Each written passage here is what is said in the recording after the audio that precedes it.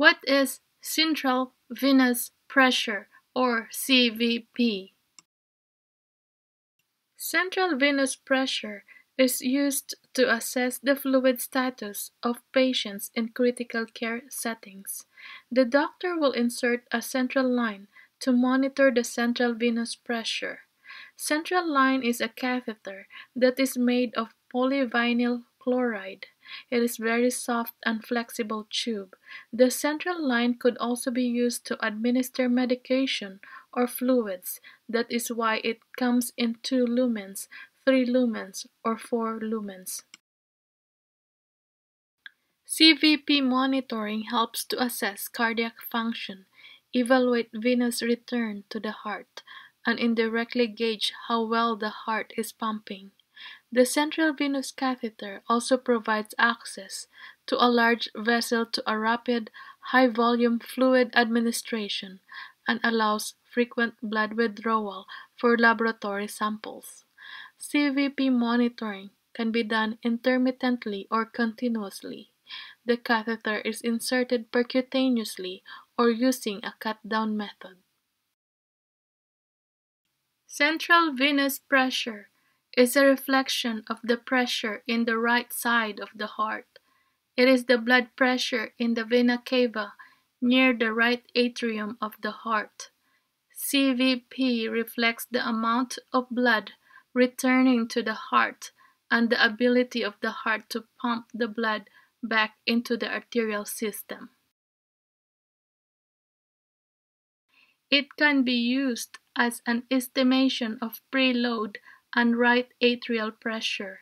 Central venous pressure is often used as an assessment of hemodynamic status, particularly in the intensive care unit. It is influenced by blood volume, vascular tone, heart rate, and ventricular contractility. CVP falls in association with hypovolemia and rises if there is an increase in circulating volume. Hypotension can be treated with volume support until CVP approaches maximum. Exceeding normal CVP values has the potential to cause pulmonary and tissue edema. The CVP normal value is 2 to 6 mmHg.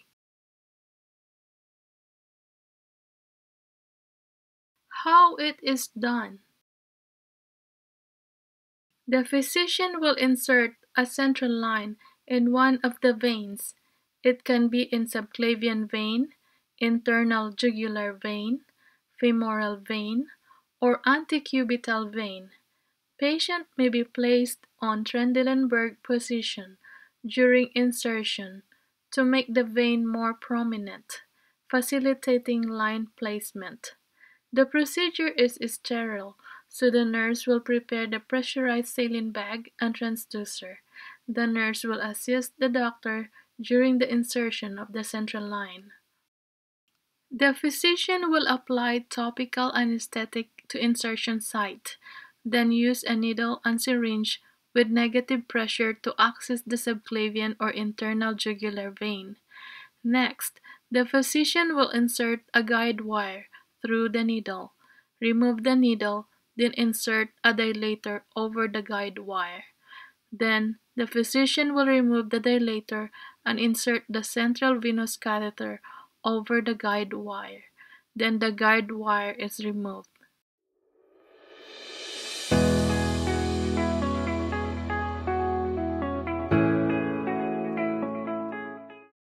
Sterile technique is used during the insertion procedure. The physician and nurse should be wearing sterile gowns and masks. The physician must wear sterile gloves while working with the catheter. The patient will be draped with a sterile field by the physician. During insertion, it is the responsibility of the nurse to monitor the patient's tolerance of the procedure and assess for any complications like dyspnea or difficulty of breathing, tachycardia or fast heart rate, or dysrhythmias or abnormal heart rhythm.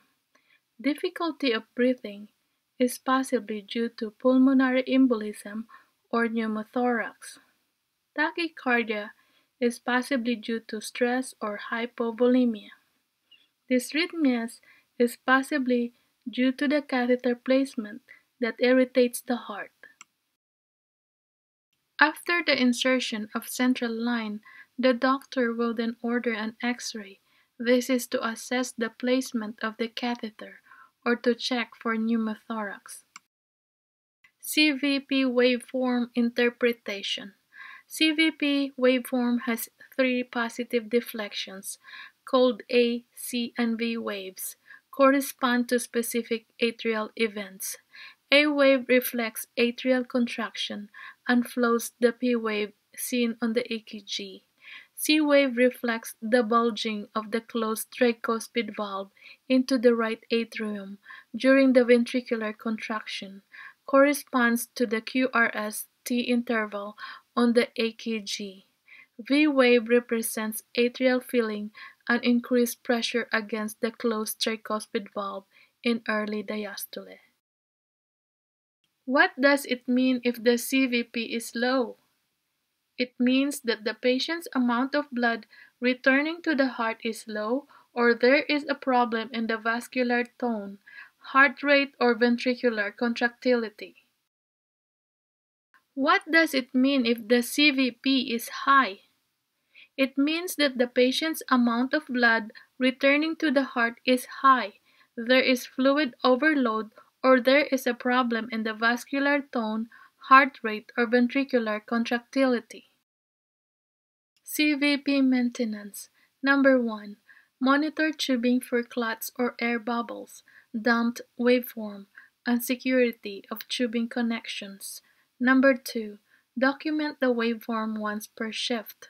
Number 3. Draw blood using stopcock at transducer or nearest to the patient. Number 4.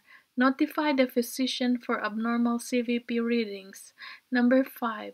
Change pressure tubing every 72 hours and label with date and time. Number 6. Use normal saline for flush system. Number 7.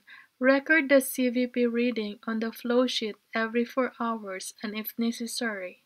Number 8. Level, calibrate, and zero the system every 4 hours and if necessary. Level at the plevostatic axis. Number 9. Verify waveform and record CVP strip from monitor every shift. Number 10. Observe mean pressure of the waveform at end of expiration. Potential complications during insertion: tension pneumothorax, bleeding, fragmented catheter, thromboembolism, air embolism, hemothorax, ventricular arrhythmia, and hematoma. During maintenance, infection, clotted ports, and hematoma. Troubleshooting: high CVP readings. Check for occlusion or turned stopcock. Normal for mechanical ventilation and COPD. Overinfusion of IV fluids. Poor contractility of right ventricle. Coughing. Volume overload. Cardiac tamponade. PE. Pulmonary hypertension. And zero level is too low. Low CVP readings, loose or disconnected tubing, third spacing, sepsis, shock, vasodilating medications, volume depletion, level too high.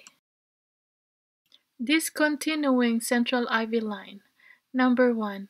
Use aseptic technique. Number 2. Remove old dressing. Number 3. Cleanse site with antimicrobial swab. Number 4. Using sterile 4x4 gauze, pull the catheter and hold direct pressure over the site until bleeding stops. Number 5. Redress with sterile 4x4 and clear dressing for easy site assessment. Number 6. Leave the dressing in place for at least 24 hours. Number 7. Assess next 30 minutes after removal. That's all for today's video. Thank you for watching. If you are new to my channel, press subscribe in my YouTube channel. Follow me in Facebook. Press the notification button to be notified with my upcoming videos. Thank you for your support.